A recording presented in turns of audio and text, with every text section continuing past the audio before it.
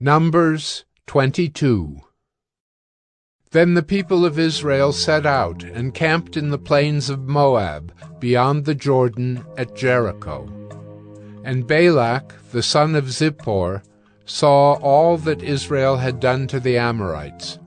And Moab was in great dread of the people, because they were many. Moab was overcome with fear of the people of Israel. And Moab said to the elders of Midian, "This horde will now lick up all that is around us, as the ox licks up the grass of the field." So Balak, the son of Zippor, who was king of Moab at that time, sent messengers to Balaam, the son of Beor, at Pethor, which is near the river in the land of the people of Ammon, to call him, saying, "Behold, a people has come out of Egypt. They cover the face of the earth, and they are dwelling opposite to me. Come now, curse this people for me, since they are too mighty for me. Perhaps I shall be able to defeat them and drive them from the land, for I know that he whom you bless is blessed, and he whom you curse is cursed." So the elders of Moab and the elders of Midian departed with the fees for divination in their hand. And they came to Balaam and gave him Balak's message. And he said to them, "Lodge here tonight, and I will bring back word to you, as the Lord speaks to me." So the princes of Moab stayed with Balaam. And God came to Balaam and said, "Who are these men with you?" And Balaam said to God, "Balak, the son of Zippor, king of Moab, has sent to me, saying, 'Behold, a people has come out of Egypt, and it covers the face of the earth. Now come, curse them for me. Perhaps I shall be able to fight against them and drive them out.'" God said to Balaam, "You shall not go with them. You shall not curse the people, for they are blessed." So Balaam rose in the morning and said to the princes of Balak, "Go to your own land, for the Lord has refused to let me go with you." So the princes of Moab rose and went to Balak and said, "Balaam refuses to come with us." Once again Balak sent princes, more in number and more honorable than these.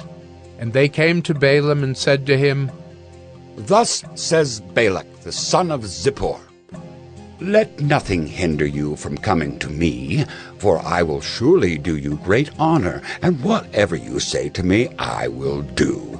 Come, curse this people for me." But Balaam answered and said to the servants of Balak, "Though Balak were to give me his house full of silver and gold, I could not go beyond the command of the Lord my God, to do less or more. So you too, please stay here tonight, that I may know what more the Lord will say to me." And God came to Balaam at night and said to him, "If the men have come to call you, rise, go with them, but only do what I tell you."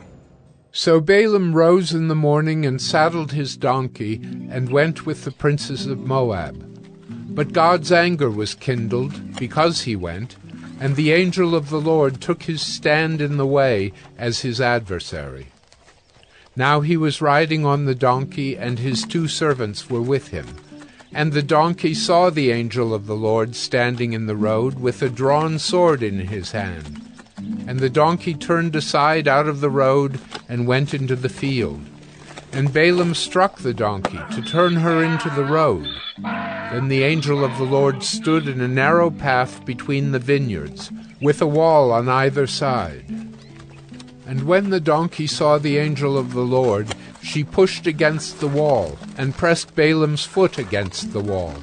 So he struck her again. Then the angel of the Lord went ahead and stood in a narrow place, where there was no way to turn either to the right or to the left.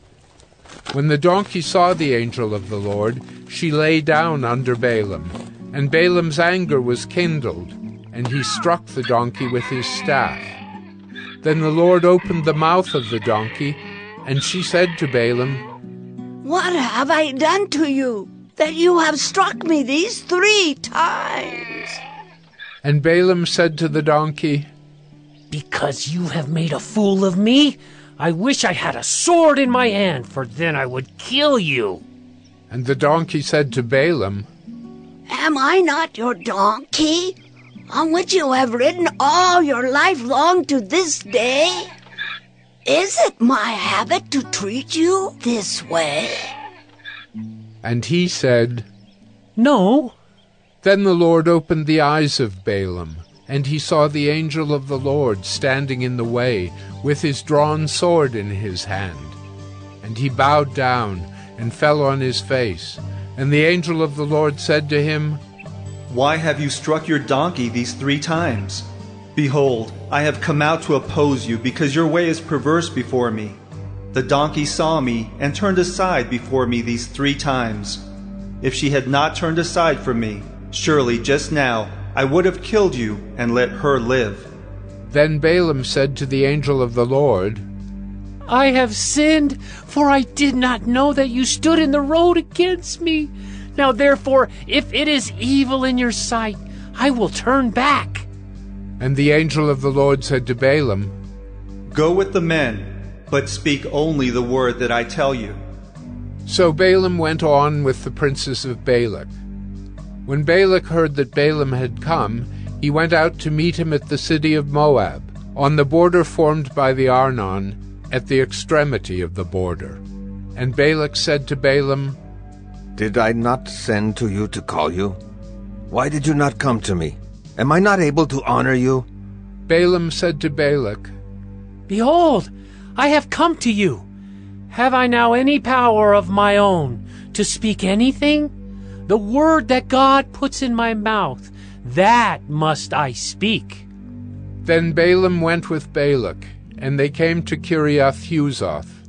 And Balak sacrificed oxen and sheep, and sent for Balaam and for the princes who were with him. And in the morning Balak took Balaam, and brought him up to Bamoth Baal. And from there he saw a fraction of the people.